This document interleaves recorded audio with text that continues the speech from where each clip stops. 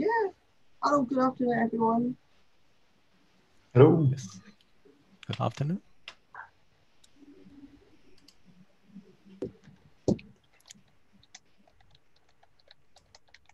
So we are live? Yeah, we are live now. Okay. So I might just start. Okay. Good afternoon, everyone. Welcome to this joint event, Swinburne, University of Technology from Melbourne, and together with Hong Kong U Space in Hong Kong, of course. Hello, can you hear me well? Yes. I hear some feedback. Okay, so today's we are very lucky to have my colleagues here in Melbourne. Dr. Matt Ebbatson, he's very experienced both from the industry and has been with Swinburne for some years. I'm going to let him talk to introduce himself, but his topic today is flight deck design. I'm going to pass it to Matt. Thank you, Tommy. Cheers for that. Hello, everybody. It's nice to be broadcasting live. So welcome from Melbourne. We're a few hours ahead of you in the future. Yeah, as Tommy was saying, I work at Swinburne University. I'm one of the lecturers in the aviation department, originally from the UK. I've been with Swinburne for 7 years now. I'm not a pilot. I'm more from the management side of things. I worked for an airline for a while. And the reason I got into aviation was really because I'm an absolute aviation nerd and geek. So I just want to kind of maybe talk about my career just because it might be of interest, because it's from a slightly different angle. So I'm really interested in flight deck design. I'm a human factors specialist, and I work in a sort of field we call ergonomics, which is about designing how we work with machines. So I'm interested in the way that essentially cockpits have changed over the years. And it might seem like a kind of a small trivial point, but I'll talk to you about the reason why this interests me, because it really stems back from my childhood. But if you look from the pictures there, from the left to the right, in 1903, when we first started flying, cockpits were very simple. Aeroplanes were very simple. But there wasn't much really in terms of instrumentation. Most of the pilot's job was looking out the window and literally feeling the aeroplane with the seat of the pants, as they're called. And then really quickly, so by the 1950s, which is when that middle picture was taken there, which is a Boeing 707, which was one of the first types of jets that Cathay Pacific ever used to, and Qantas ever used to fly. Those aeroplanes got very complex very quickly, and they had loads of systems and people. So in that cockpit, there are 4 people.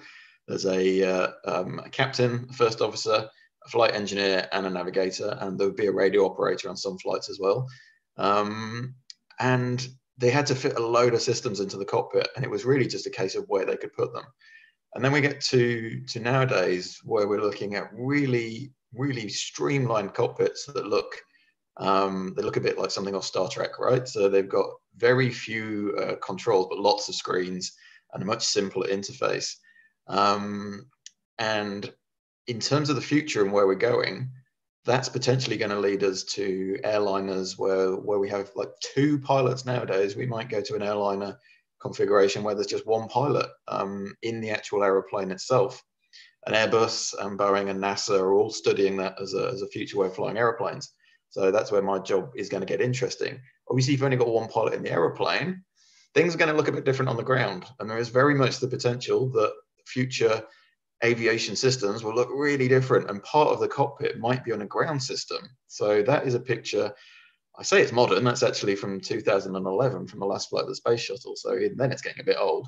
But that's the mission control station at NASA. So they basically remotely flew the space shuttle. So in the future, we might be remotely flying airliners with 1 pilot on the aircraft and a few pilots on the ground servicing lots of aeroplanes. And so the question that sort of brings for people like me that are interested in these things and people working in aviation is, what are these interfaces going to look like? How are you going to communicate with pilots from ground stations on the other side of the world?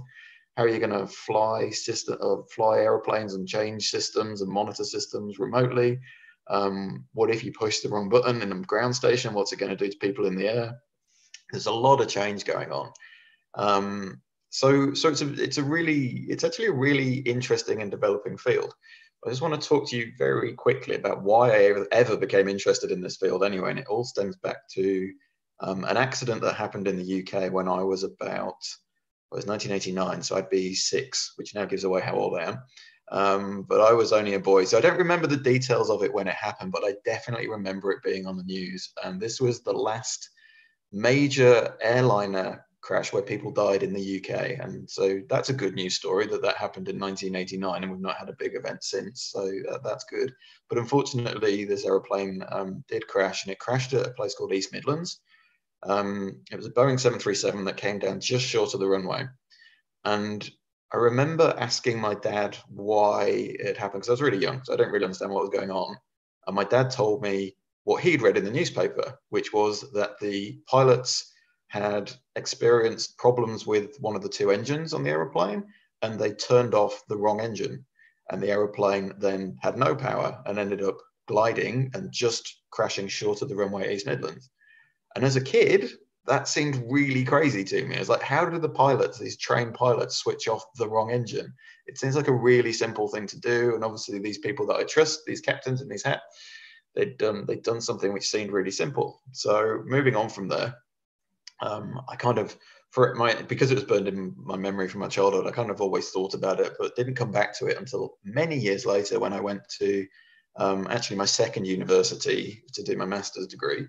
And we started looking at this topic of ergonomics, and I came across this chap called Alphonse Chapanis, and he was an ergonomist like me, but he started his career in the US Army just in the war, and they called him up as a sort of psychologist, design engineer person, and the US Army called him up because a lot of their aeroplanes in the war were not having problems in flight, but they were returning to airfields and landing perfectly fine. Then as they taxied off the runway, the landing gear would retract and they'd fall onto their belly, and they'd look a bit like that B-17 up there, sort of looking a bit forlorn and a bit bashed up, which was expensive and also a bit embarrassing, but also meant that they had operational problems because they were running out of aeroplanes.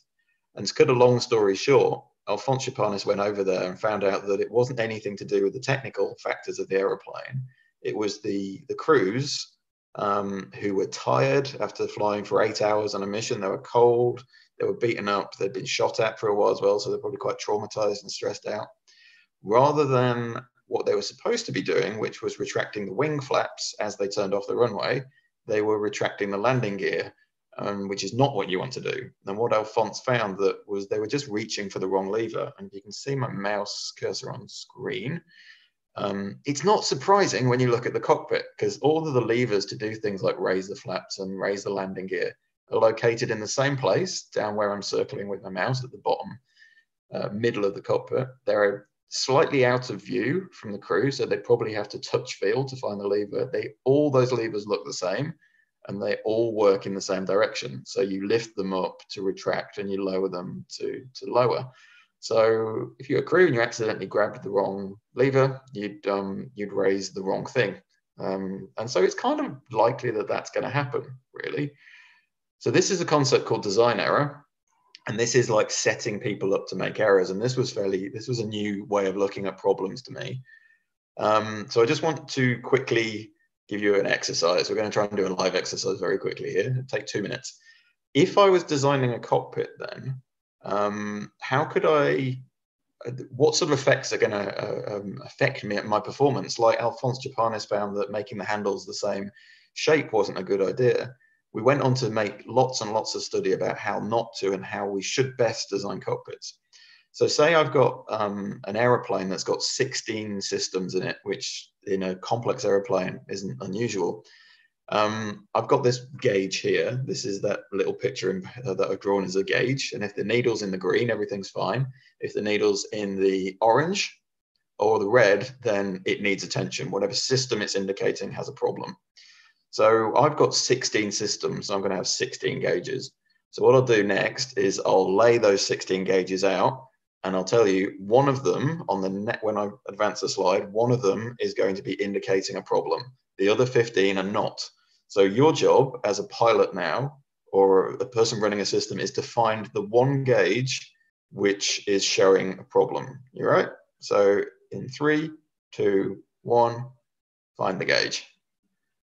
and I think I'm a master of cockpit design. I've got degrees in it, so clearly this is a really good layout. I don't see any problems with it whatsoever. It's now taking me a couple of seconds to find actually where it is, and I designed this slide. There it is. So hopefully you've found it by now. And if you haven't, it's here where I'm circling down at the bottom in the middle. So the other 15 gauges are green, and that one is the problem one. So that system we need to pay attention to. Now, think about how long that took you to find and the process you went through. Let's do this again. I mean, you might be able to guess what's coming, but I'm going to do this with a slightly redesigned cockpit and lay the gauges out in a different way. So let's see, exactly the same again. 15 gauges are going to be fine. One of them is going to be indicating that something is wrong. So find the gauge that you need to pay attention to. So 3, 2, 1, there you go. How long did that take you? I'm hoping that you found that gauge there much more quickly than you did in the other cockpit layout. And it's not a surprise. It might seem really simple, but actually that is playing on a psychological effect called a Gestalt principle, which is a German word, which means sort of collective. Now, what that means is that when you are looking at that image that's there in front of you, you are actually seeing an emergent figure. You're seeing it all. You're not paying attention to the individual pieces. You're seeing a pattern, and you're seeing all of those needles are pointing in one particular direction. Sorry, I just need to top the battery. Sorry, just before my battery runs out.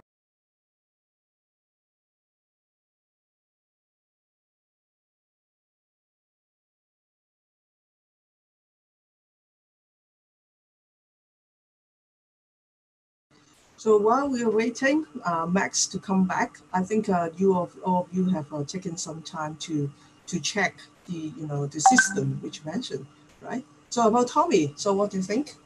Yes. Well, it's very interesting. How was the first one? Did you pick the one that has a problem from the cards? I think the second one is easier, right? Yeah, if it's very obvious, yes, the second one is much easier. I hope in the modern day the design is now much better. So it's not like in the old days where they have a gauge everywhere. So do you think any philosophy or might be particularly copied that you like? Yeah, I've seen a few copy. I think the modern one, particularly one from the Airbus design, and with a lot of new panels that actually very nice. In fact, I've spoken to those pilots. They actually really like it compared to the Boeing. But I think I think Matt will be probably talk about it. The different manufacturers' designs these days. So you should be accommodating the real need from the pilot side, and also from the human factor side. So this is and also if you look at some of the 737 Max problems, which is overly empowering the pilots. Without the pilot's knowledge, that cause a lot of tragedies that are happening. So I think we require some sort of deep thinking in terms of what we need to do for the future deck design. Yeah. Okay, so while we are waiting back for Max to come back to the live, so let's see how about the any questions from the audience that you can now raise any questions so that we can have some discussion with Dr. Tommy Zhang as well, and waiting for Max coming. Yeah, so let's see what they are interested in. So Tommy, can you address some of their questions as well? Yes, I have. If coming from the Zoom, right? You can do it. Yeah. Okay. From the YouTube. Yeah, YouTube. Yeah. Yeah. Around 3 to 4 seconds time. Yes, most of them are actually talking about the. I'm just read the question at the moment, so just give me a little time. Yeah. Because I think for the flight deck design, there has been a lot of discussion. Yes, there's one question. Remote control airliner doesn't seem to be a technological questions. What's your take on the potential ethical issues seems good. Apologies. Hi, welcome back. Hi, Matt. Yes. Hello, sorry, we still. It turns out that the power cord was actually off, not on, and that was a technical No failure. problem. We have just been a discussion with Tommy and about the test just done. Yeah. And trying to look for the questions. Yeah. Oh, okay. Yeah, no, good. So yes. right, we'll get some back of the to questions where are we were. very good. Actually, I'm struggling to answer. So I'll leave that to you. We'll get on to that. Okay. We hand over back to you first. Yeah. Yes. Cool. Let me just quickly share the screen again then. Yeah, sure.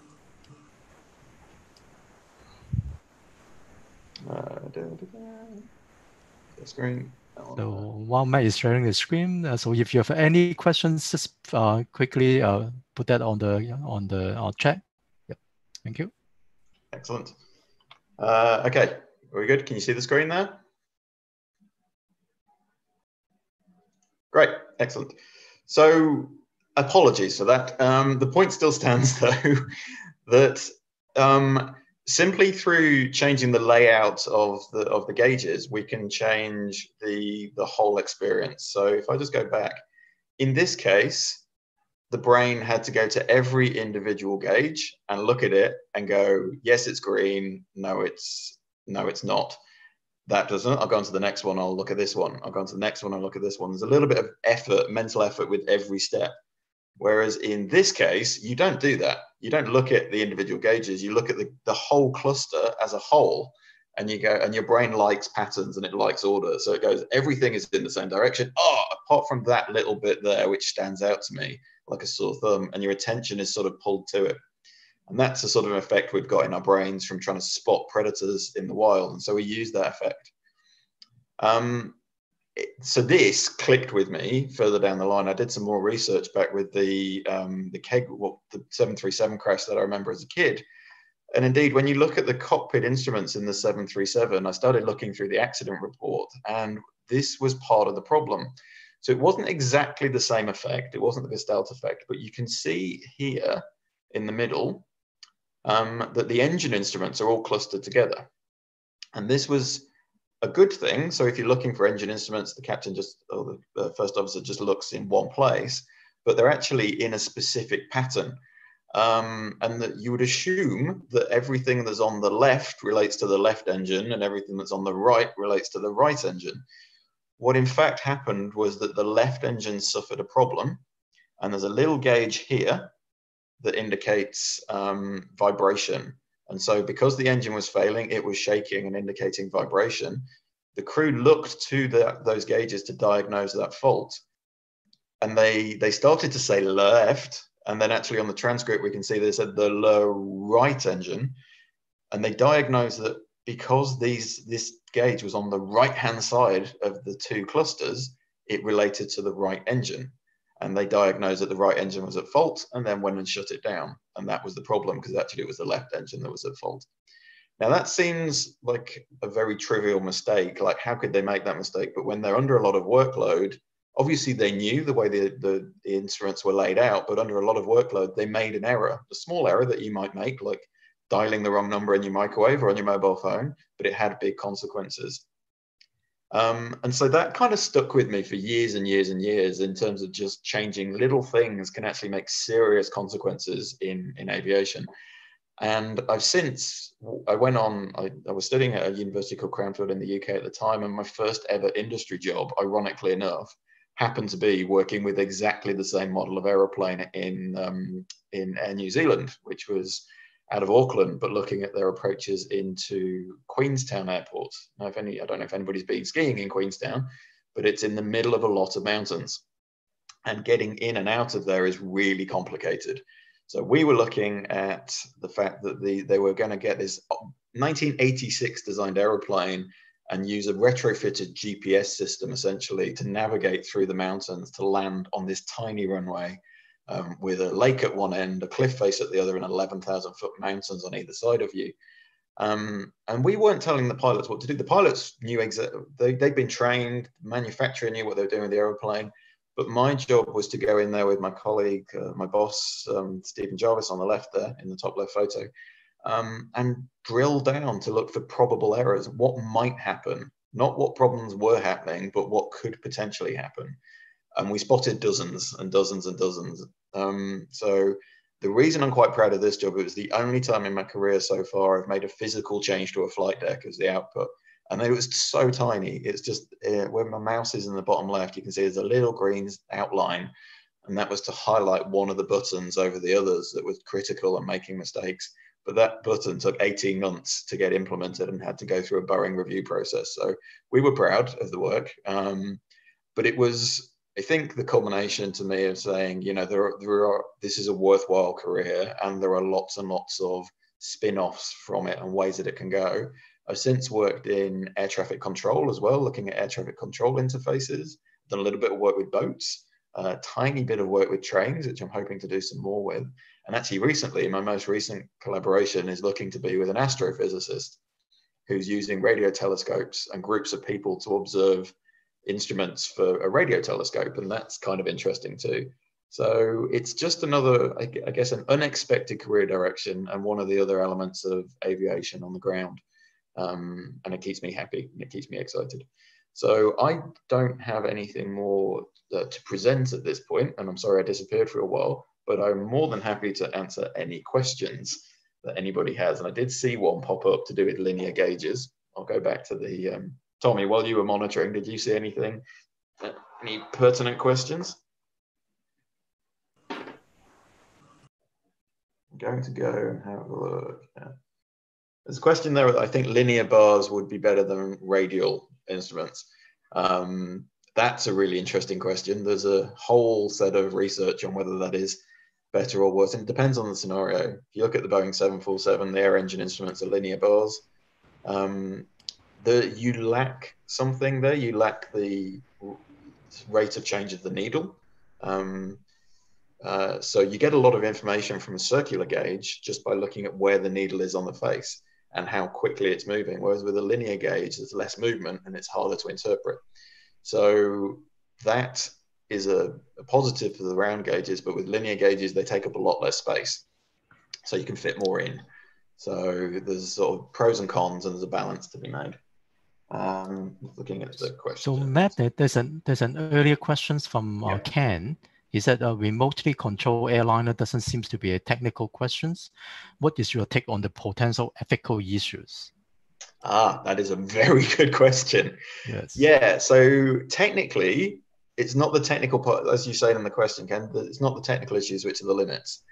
And it is very much, I guess ethical is definitely one way of putting it, but it's also a market problem because at the moment, I don't think our consumers would have confidence to travel on a pilotless aeroplane. I don't think passengers that were traveling around the world would really be comfortable getting in an aeroplane where there wasn't a pilot at the front. And so whilst we might be able to do it technically, at the minute there isn't the demand. As with everything in aviation, we need to go through a period of very conservative lesson learning. So we need to get a system into operation and show that it's very reliable. And so I think we'll be implementing either single pilot remotely operated aeroplanes in maybe the cargo domain or non-passenger carrying roles before we then move to remotely piloted cargo aeroplanes, before we build up enough experience to say that now we're ready to make this transition. But whether or not we fully get rid of a responsible supervising pilot on the flight deck, I don't know. I suspect that will come down to consumer opinion and public faith.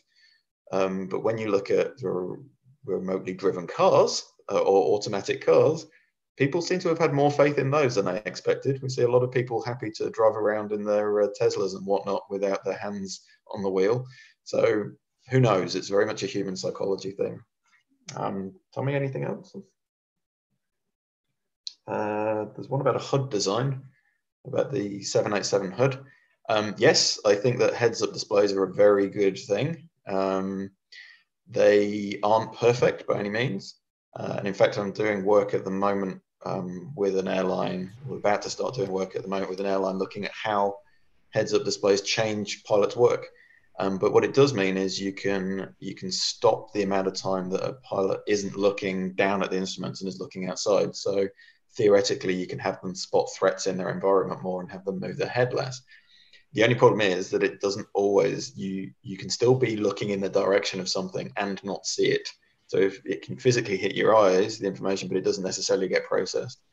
And the problem with HUDs are sometimes there can be all that information in the outside world can be very compelling and you're looking at it, but even though you're technically looking beyond at the runway, you might actually not be noticing what's going on the runway. So there are some issues with things like symbology, the layout of information, and not over cluttering things. But in the simulator, I've flown the 787 a lot with the HUD, and it's a good system. I like it. Okay, so there's an earlier question from Matt Yuan, and from the Aeroflow 821 accident back in 2008, we could clearly see the differences in the artificial horizon designs could be catastrophe. As more manufacturers are emerging, do you think it could reappear? So do you think that, the question is, people changing the way that standard designs of instrumentation are, could we get the same problems recurring? Yes, potentially, I suppose so. If people try and find their own solutions, and move away from sort of our learning about how best to lay designs out. However, and I suppose this is potentially a problem if you kind of the remote air taxi work, where we might get small manufacturers building small airplanes or even general aviation airplanes. But we do have a very rigid set of standards and regulations around display formats and the way that cockpit information should be displayed. And so if you're going to build a certified vehicle, it's very hard to move outside of those limits and prescribed ways of doing things, and for good reason as well. So there's good and bad to that. It means we can't innovate so much. It slows down innovation. So there might be a better way of doing things that we don't get to quickly because of that regulation. But at the same time, it means that we are aware of the errors that bad design can form, and we've formalized it in regulation. There is actually a new set of, I say it's new, since 2013, there's a new regulatory requirement for most cockpits to go through in certification, and that they need to go through a whole system human factors review. That means that not just each individual instrument, but the whole cockpit needs to be designed needs to be quantitatively and qualitatively assessed from an ergonomics perspective. So we need to test it with the pilot in the loop, and we need to understand the workload implications right from the design phase and think about what potential errors might occur. Whereas before it was left to the designer of each individual system, the designer of the flight instruments, the designer of the hydraulic systems, and so forth and so forth. So it's a bit different nowadays, hopefully better. Okay, so another question, S718, I think. What other factors do we need to consider when designing the cockpit? Lots. I think in the future I think the future challenge is going to be redesigning a cockpit for a pilot that's going to be working with very complex, well, two parts of the answer. A pilot that's going to be working with another person who's remotely located to them. We kind of do that with ATC at the moment and operations, but if they're going to have to work very closely in real time with a remote assistance pilot, the means of communication, we're going to have to figure that out. Also automation, my big sort of field is looking at how we automate vehicles and how we do that properly. And the current generation of automation probably isn't ideal. I think the biggest consideration we need to make is, as we assist the pilot to lower their workload by increasing automation, what are we doing to the pilot's existing role? How do we do that without cutting them out of the process so they don't understand what's going on? How can we give them meaningful work that's stimulating, but means they also bring their strengths? And as humans, we do have a lot of strengths in terms of our flexibility of thinking and our problem-solving abilities. But if we are not included in the design properly, we can't bring those to bear. We can't use those. So that's the way we design automation is going to be critical to that. Okay, so can I move on to the next one? He's basically asked, could you present some of the main problems of a 737 MAX design? Yes, well, there are lots. The 737s are very good. Is still a very good aeroplane in many ways, especially when you look at overall systems reliability. However, it has had some limitations in its design that are due to legacy issues. So the need to try and preserve commonality with older versions of the aeroplane as much as possible. And that has meant that probably a whole systems redesign and review of the cockpit, the way the systems integrate and the way it works, has not taken place. And so there are gotchas in there, there are gaps, and there are workarounds, and there will always be problems with that. I mean, with the 737 MAX, a lot of it came out into the way the auto throttle system worked, in combination with the stall protection system and the various airspeed warnings, and all of those combined systems gave us that terrible set of accidents. And so I think in general, the biggest problem probably with legacy aeroplanes like the older 737 systems is that they weren't designed from the ground up as a whole system, unlike a more modern aeroplane would have been. And yeah, so to list individual problems, I think it would take a long time. Obviously, also redundancy. One of the biggest problems with that design was over assumed redundancy or backups of the angle of attack sensors that were feeding information into the system. And that's our biggest defense in aviation, is having redundant systems. And so we need to, at a bigger sense, I guess, actually go beyond just the aeroplane itself and think about the engineering of its design, but also how we certify those aeroplanes. How we certify an aeroplane that we are changing. And is it right that we actually can think of it as an existing aeroplane just modified, or is it so complex we've actually got to go back to the design and go, is this still as safe as we can make it? And I think it's actually a regulatory challenge for everybody across the world, for all regulators, about how we approve changes to existing designs or the building of new aeroplanes. So, Tommy. Okay, and earlier questions, what do you think would be the biggest new trend in cockpit design? Cup holders, probably. Decent cup holders. No, we did that already. Biggest new trend, I'll go back to again, single pilot flight deck. So moving, there's a lot of research going on around this at the moment for all the big research houses, especially NASA, is how do we design an airliner cockpit that it can be flown safely and efficiently by a single pilot on the flight deck. And there are many ways that might work, but that's going to be the next big thing. Much like in the 70s and the 80s, when we moved from having a 3-person flight deck where we had a first officer, a captain, and a flight engineer, we went to 2 people. The next big thing, I think, is going to be an airliners going to 1 person. And that's a big change. That's bigger than the 3 to 2. Okay. Well, just a quick question from me. So from the screen that we are seeing, which one is you? Me? Hello. Yes. I'll wave. I'm the one in the blue shirt. Yeah, both of them are. Oh, right. Sorry, on the screen, actually on the slide. Yes. They're both blue shirts, aren't they? I'm in the stripy shirt. So the good-looking guy on the left is my boss, with the smile. The one that looks awkward and geeky is me when I was a lot younger on the right. So, oh, really? I thought the other way around. No. Funnily enough, this was about, when was this? This was 13 years ago, so I've aged a lot. So this is me. Okay. And on the right, this is me as well. This is the approach into Queenstown. So these are mountains all around here, and you basically squeeze down a valley and you turn all the way around. So it's incredibly risky and very interesting. Okay. Oh, so you're in New Zealand or is it in UK? Yeah. No, this is in New Zealand. So this was before I moved to Australia, actually. So I was working from the UK. But this was a very proactive airline. They were doing this. They were the first airline to fly these RNP approaches, what they call the RNP approaches, into Queenstown. And they actually got human factors specialists in because they got it all ready to go. They just wanted a 3rd, 4th, 5th opinion that it was safe from a human workload point of view.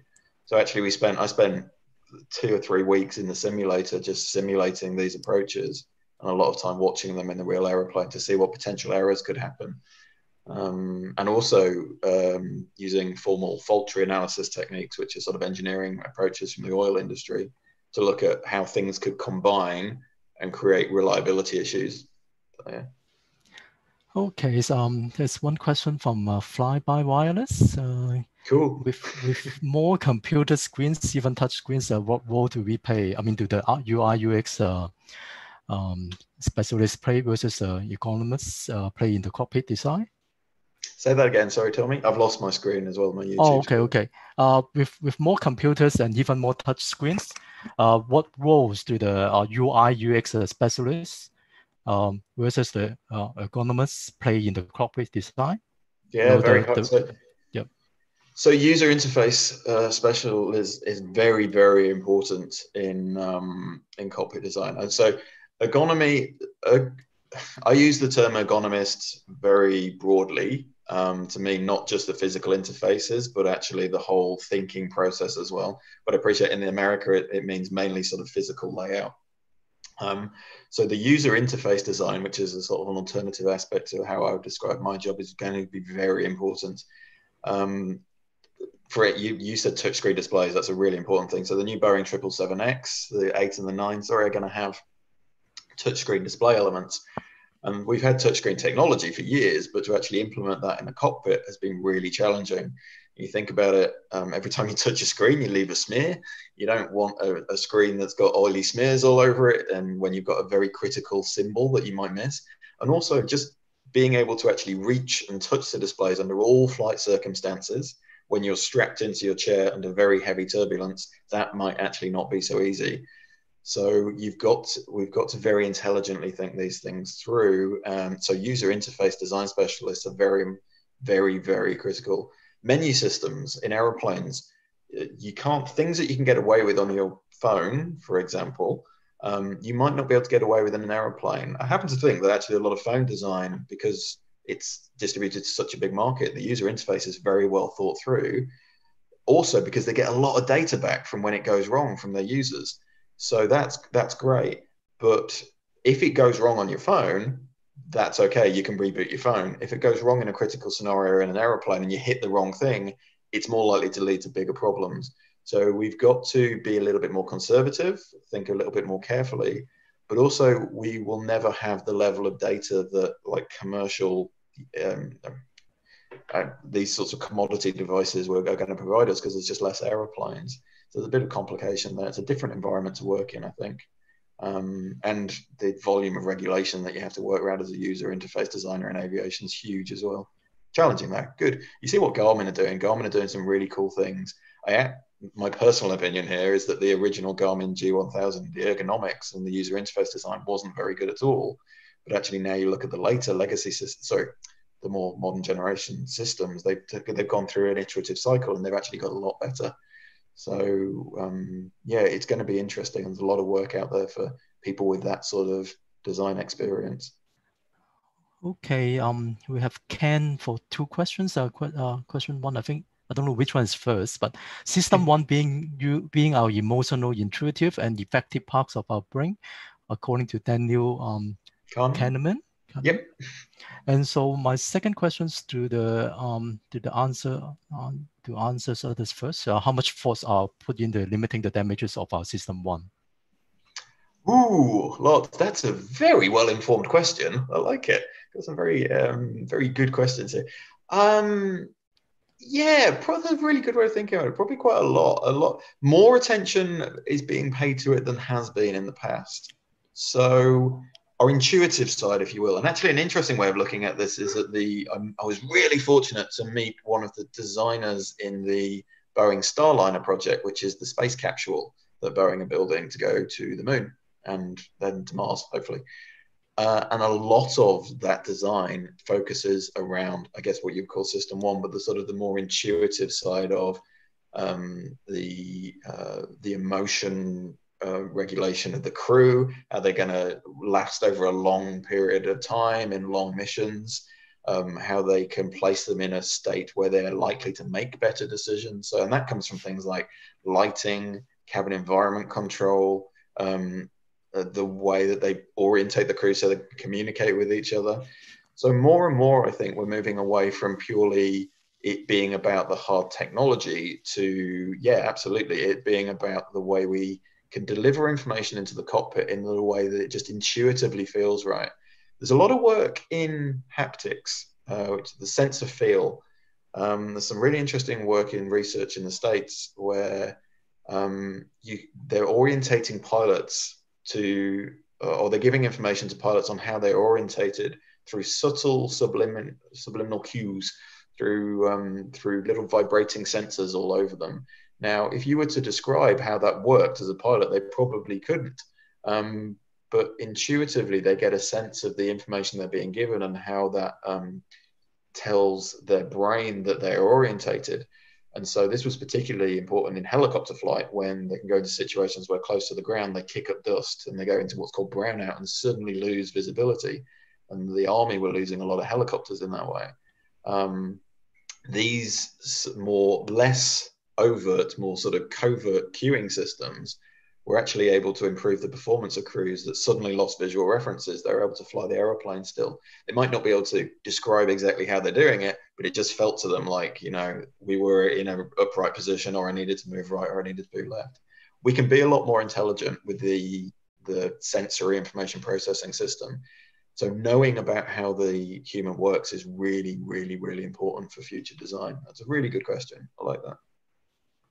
Okay, from Jordan's son, do you think some point fly-by-wire could limit the pilot's maneuverability in total electric failures, while in traditional fly-by cable, you can still retain some minimum control in electric failure? Yeah, so very technical questions. Yeah, very good questions. That's a good question as well. It's one that the industry grappled with and still grapples with. In fact, even before fly-by-wire, we've gradually been reducing the level of direct influence that the crew, the pilots, have over the control of the aeroplane in the traditional sense. So as soon as we had hydraulic control systems, they weren't actually directly linked to the controls, especially if that system failed. But I guess it comes to reliability, and there's an equation here that we have sufficient backup systems in the aeroplane that there shouldn't be a case where the crew lose the ability to control it. And that is laid down in the design documentation. So there is a number by which there should be a 1 in an X chance of that happening, and the aeroplane has enough reliability in it that that shouldn't happen. So you can look at that in two ways. If you are disconnected manually from the physical controls of the aeroplane, you could look at that as being a bad thing. But actually, fly-by-wire systems, and hopefully future fly-by-wire systems, might give us more reliable. Well, they do give us more reliable systems, but they might give us more get-out-of-problem opportunities as well. So, for example, they can think beyond the capabilities as a pilot. If you were to partially lose physical control of one of the control surfaces of the aeroplane, say has happened in the Alaskan Airlines MD-83 accident, maybe it is that the intelligent brain of the aeroplane could rapidly think about ways to reprogram itself to use the remaining controls to affect the same level of control in a way that a pilot couldn't, even if they were directly linked to the controls.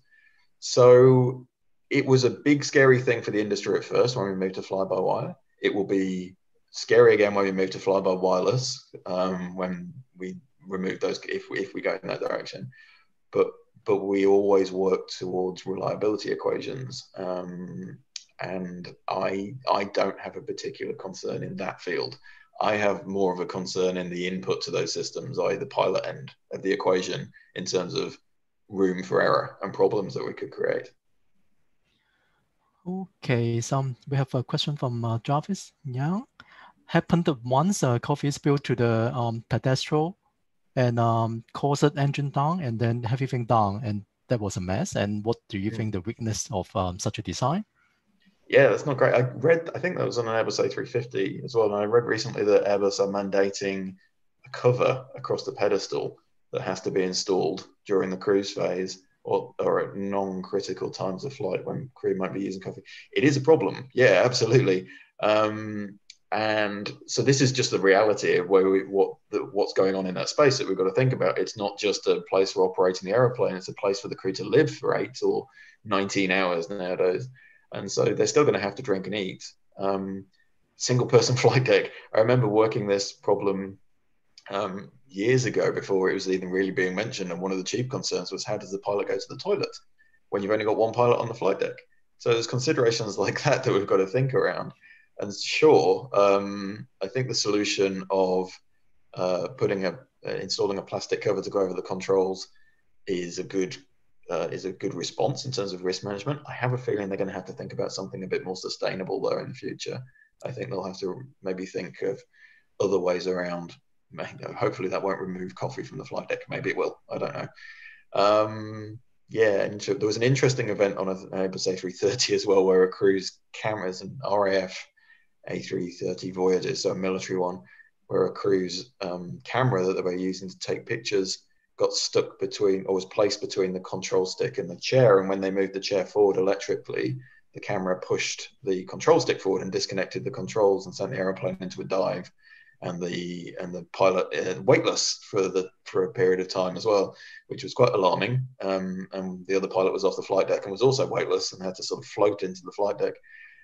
So yeah, sterilization of activities in the flight deck is a real challenge. And I don't know, that's many problems to be solved, and presumably one of the problems that you might face when you're in the industry as well, or if you're in the industry already. Okay, from James Song, do you have time frame when will the airliners starting to use a single man crew? I don't know. I don't know. I think if I was able to predict that, I'd be worth a lot more than I am. I would say, right, okay, I'll be hazard to make a guess. It won't be soon. I think we'll see it. I mean, we already do, right? We've already got business jets, which are, for all essences, the same complexity of aircraft as a large airliner, and they're carrying passengers around, and they're certified to operate single person, but they're working to slightly different safety standards. So I would imagine we'll see prototype designs certainly within the next decade. I don't think we'll see operational designs in passenger carrying aeroplanes for another 2 decades, maybe. But I have been classically wrong. I thought Apple's iPad was something that would never catch on and was a useless invention. So I'm not very good with these things, generally speaking. We'll maybe see it in 2 years. So any chance to get to a zero pilot? Any chance to what, sorry? I mean, any chance to get to no pilots at all? To get to no pilots? Yep. Do you mean me? No. Pilotless. No, pilotless flight? I'm not quite sure I'm following the question, Tommy. Sorry. Oh, pilotless flight. Any chance to get to pilotless? Yes. Yeah, I think it's an inevitability. I really do. I don't know how long that's going to take. I wouldn't be comfortable with today's level of technology and capability. But with AI systems, who knows? So maybe I can't chart the progress of technology. Maybe within my lifetime. I mean, we've got effectively most space vehicles now. The shuttle was pilotless. It was remotely operated. And the latest missions that SpaceX are sending up with Dragon, they're essentially, if you look at the flight decks of those capsules, they're just screens. There's not a lot for the crew to actually do. There isn't even a joystick in there anymore. It's just remote. It's a question of reliability and public appetite. So we shall see. Okay, so we have a question from Mike again. Electronic flight bag is now a big part of the flight deck. While it is easy to load a huge amount of documents on them, it could be tricky to flip through charts. Is it a good trend? I think electronic flight bags are, in general, a good trend, yes. There's challenges. And one of the good points that was raised there is the fact that it is tricky when you've got lots of information to find that information. And the integrated electronic flight bags probably are bound to a bigger set of regulation than the non-integrated flight bags, so the different classes of electronic flight bags. But I've already worked with airlines where they've got standalone like iPad versions, non-integrated flight bags, and somebody has developed an app in the company to perform a function, which is great. But there is no checking of the interface of that app and how it works and whether it conforms to design standards. And it doesn't necessarily have to go through the same checking channels. So I think, yes, that's going to be very important. that somehow we get that good design thinking into electronic flight bag layout as well, which isn't to say that the ones we see already are bad. I think there's some really good design out there, but it needs to be as good as the design thinking that we have in the flight deck. For instance, personalization is always a problem. In consumer market, it's great to be able to personalize the interface, to change things around to suit you. But when you've got a device that's under critical pressure and you want everybody to be able to use it in the same way, then maybe personalization is not such an easy thing or a good thing to deal with. So we've got to think around those problems as well. Okay, a question from Jeff Ming. Is there any factors needed to be considered between the cockpit buttons and the checklists? Do you mean as in kind of the linking between the state of the cockpit and the checklist, perhaps, I guess? Yeah. Yes. And you'll see that in a lot of modern airliners. So the 777 was a good example of it, first coming in with electronic checklists. But now the modern aeroplanes like the A350 and the 787 have a greater degree of integration between the checklist, the electronic checklist, and the status of the aeroplane. So the data, there's just more data available. There are more sensors. There's the centralization of data, and the checklist can actually read what's going on in the aeroplane and know whether a certain instrument is set a certain way or a certain switch is thrown a certain way. And so, yeah, that's definitely good because it enables you then to have a backup. It enables you then to have 2 checks going on or 3. You can have both pilots checking the system and the aeroplane itself checking itself. So, yeah, the more we can do that, the better. But we've also got to consider the role of automation and whether or not we take that role away from the pilot, and whether that's a good thing or a bad thing, whether they will, if they don't have the information, they're not in the loop, whether they'll need it or not. Okay, we have one question from Robin Hope. Robin's questions about the Boeing robot cockpit arm. What are the possible ways for the captain to communicate and command with his colleague? The Boeing what, sorry? The Boeing robot co-pilot arm. Ooh, this is something I haven't come across, I don't think. So this is like I'm guessing this is, or maybe it is something where you've got a remote interfacing pilot that can manipulate the aeroplane from a distance, and the ways to communicate. I don't know if I'm answering the question here because I'm not entirely in the loop on this technology in that case. So these questions really are good. The problem always comes down to communication with somebody, whether it's a physical system or a computer system. If it's a computer, if it's an AI system, I guess this is actually where the chief problem with, or where the way automation is going in the future, it's going to be very sophisticated thinking systems, such as AI systems. Communicating with them has always been a problem. If you think of the existing flight management systems and the aeroplane as AI, the chief problem has always been communicating, because we force the pilot to use a clunky keyboard and at a very engineering focused sort of old 1980s interface. Really, that interface needs to be as natural as possible. So voice communications, the way we would communicate with a fellow human. If it is to be a human-centered system, we don't need to build the system and have it work and then figure out the way that the human's going to communicate with it. We need to understand the way the human wants to communicate with that system and can easily communicate with that system, and then build the system so it can do that. And I would imagine that the easiest way is to do what we do naturally and talk to it, or point to things and have it read our body language. So that is beyond the capabilities of AI, of intelligent systems at the moment, to do reliably, and is really where we're going to need to become more sophisticated, I think. We have a question from Flyby Wireless. What do you think of the synthetic visions and holographic displays like Microsoft HoloLens, and in cockpit pilots versus remote pilots, and in real life versus simulations? Ooh, that's a lot of questions. Yes, very, very technical. I'll try and remember them, but I've got very small capacity memory, so I'll start with the first one. Synthetic vision systems, I think wonderful. I think the more information we can add in the more naturalistic way, the better. And I think synthetic vision systems are a very good way of giving us unnatural sort of information. It just looks like the view we see in the outside world rather than sort of symbologized instruments. So that's good, as long as they're implemented correctly. There is a risk, though, that they encourage you to think that you have a level of information that you don't.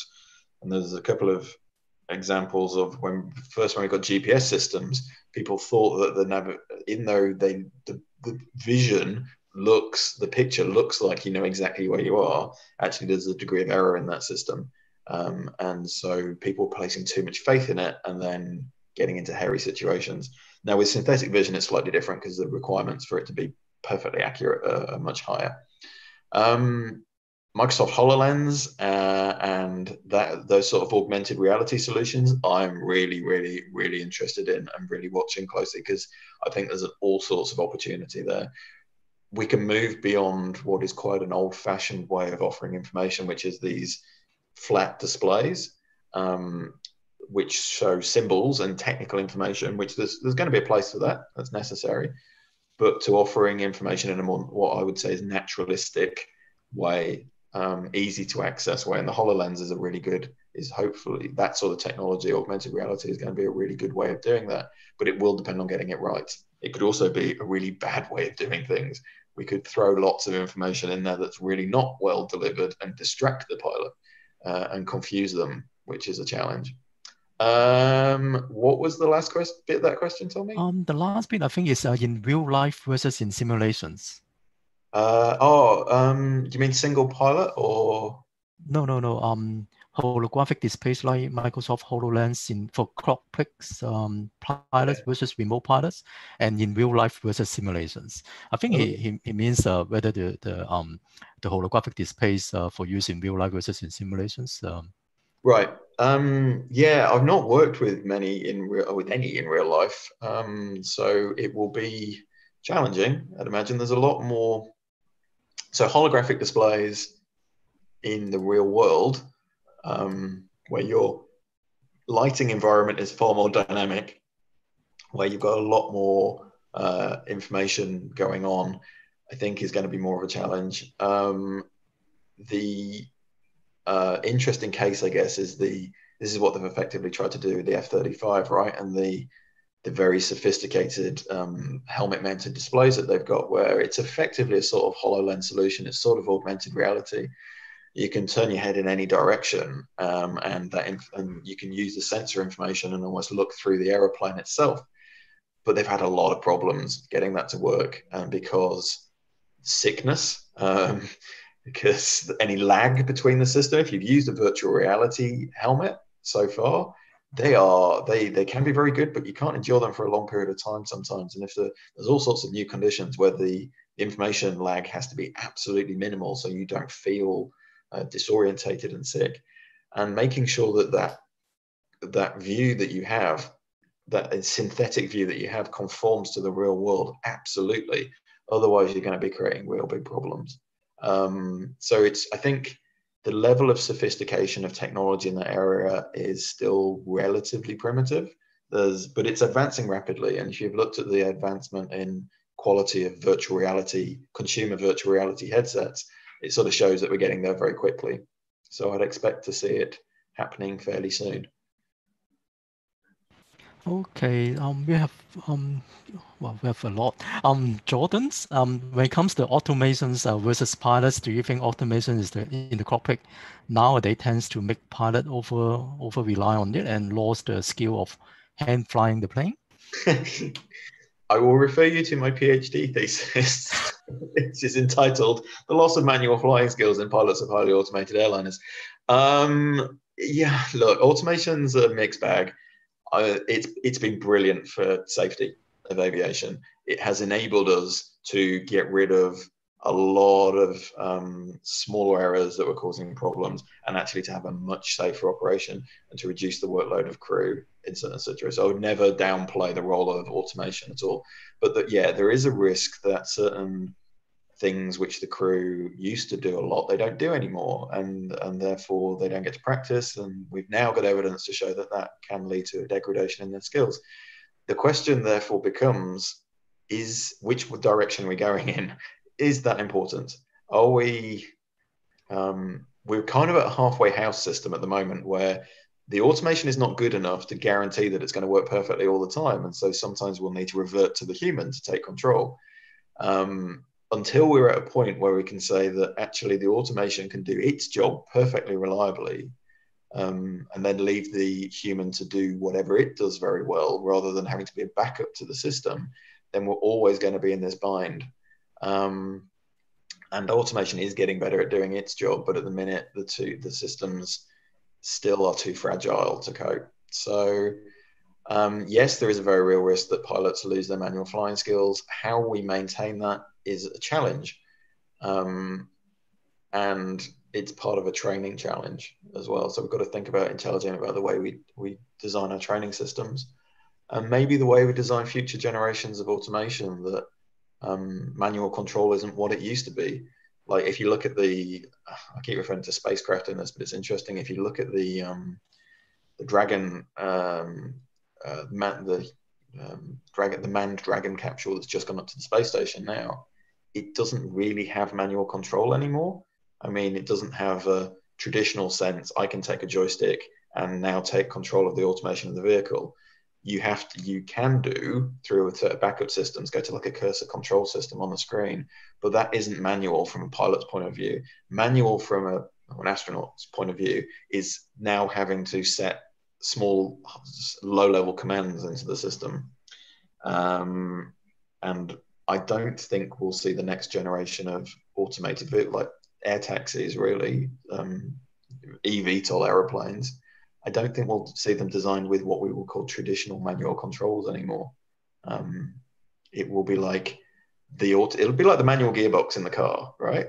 I learned to drive in a manual car. Nowadays, I can't remember the last time I got into a car with a manual gearbox, to be honest with you. Future generations people that are learning to drive won't know what a manual gearbox is. They'll just know what an automatic gearbox is. And in fact, very soon, they probably won't know what car controls are like. So we'll see the same thing happening in aviation. And we've just got to think it through. Okay, so well, and another question from Jordan again. Follow up the fly-by-wire referencing to the accidents of Qantas 72. The fly-by-wire auto flight system could go wrong and even override the pilot's input momentarily. How do you comment on that? Yeah, it was actually, I cited that accident in my thesis because it happened about 3 days before I handed my PhD in. So it was a scary accident, and it highlights the role of authority and autonomy of control systems. How much authority do you give an automated system? And in order to give something a high degree of authority, you have to be very convinced of its reliability. I think what we saw with the A330 there was a case where we thought we'd calculate a system that was incredibly reliable, yet we actually missed a common point of failure. So when we engineer redundancy into a system, we build reliability. But actually, with that system, in the way the systems were designed, it only took a rogue input from one of the flight sensors. I can't remember exactly how it went through the system, but it only took one bad input to actually trip the computer system up because of the way it failed. So I'm not really sure how I'm answering that question. I think I guess to get to the essence, if we're going to go to the point where we're going to give automation more authority and more autonomy and let it do more and more and more, we absolutely have to be convinced of the reliability of it. And the structure of automation systems at the moment probably won't give us that level of reliability. AI and systems that can more intelligently think around problems, and when things like that happen, more intelligently filter out issues, are probably the way ahead. But how do you certify? This is a really big question. How do you certify an AI system? So this goes from deterministic to non-deterministic. So a deterministic system, an automation system, is one that I can design, draw out on a piece of paper, and I know in situation A, this is exactly how it's going to behave. This is how it's going to perform. What's and all, if it's good or if it's bad. If we go to a system that sort of thinks by itself, we lose that ability. We lose a lot of the ability to predict how it's going to perform. And therefore, how do you regulate and say it is safe or it is not safe if you don't know what it's going to do? That's a huge challenge. So regulating automation, that's going to be where it's at as well. Yes, that was my examination question, actually. I feel like this is a thesis, Viva. This is really hard. Oh, really? Yes. Software certifications on the AI. Yes. I think we have time for one last question. Let me just pick one from the last four. I think that one would sum up everything. If a single pilot flight deck is realized, do you expect that there will be a specialist from other professional field, for example, AI specialists sitting in the cockpit? In the cockpit or not, I don't think so. I think the whole aim of the task is to get less of the workforce in the cockpit on the aeroplane. But absolutely, I think that the job of a pilot will look very different, both on the aeroplane and on the ground. I think that there will be different divisions between what are existing. So at the minute, you have like a flight dispatcher on the ground as well, which is essentially a pilot that just doesn't get in the aeroplane. They do all the pre-flight stuff. And you've got a pilot in the aeroplane. I think those sorts of job divisions are going to change, and I think there will be different roles created. What they will look like, I don't quite know. Go and read some of the NASA publications recently where they postulate what different shapes of systems might look like. They're fascinating, and it hasn't been decided yet. So yeah, absolutely, the jobs will look different. What they will look like, not quite sure at the moment.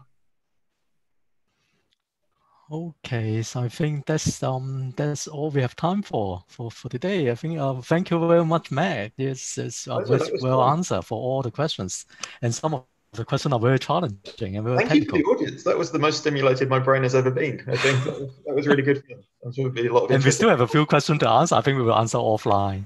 Okay, cool. Yes, write them down. I'll write some answers out. Yes, and I'll pass back to Joey. And anything? Yeah, and thanks very much for Matt and Tommy in Melbourne, right? Right now, that is they are 2 hours ahead of us, and so thanks for sharing, and also thanks for all the participants for your great contribution of very good questions. So you are also welcome to leave us some of your advice of the topic which you are interested. So we will, because currently we are collaborating with Swinburne University to offer the Bachelor of Aviation Management degree program. So we are planning ahead to organize a lot of meaningful YouTube sessions, so that for live session, or might be when the situation allows, because they will come to Hong Kong to teach, so that we might organize some face-to-face sharing as well, so that you can also chit chat with us. So please, you are welcome to leave us more idea what you are interested in the topic with us. So, and coming ahead, so this is the second webinar session that is a joint offer with between Hong Kong U Space and the Swinburne University. So coming soon, I would like to also share with you all that we are going to have, today is quite a more technical sharing, and coming soon we are going to have some fun topic that is for other target groups. So if you are interested, you are welcome to join. So stay tuned with us, particularly to our Facebook. So we will have some podcasts that is some interesting topic related to the aviation as well. Our students and teachers will also share the experience and their career right now in the aviation industry. So you are also welcome to join. So once again, and thanks very much for Tommy and Matt for your time and for all the audience contribution. And thank you very much again. Okay, and hope to see you guys soon, and looking forward to your suggestion on the topics. Okay, thanks very much. Yes. Thank you. Thank you. Okay, bye-bye. Bye.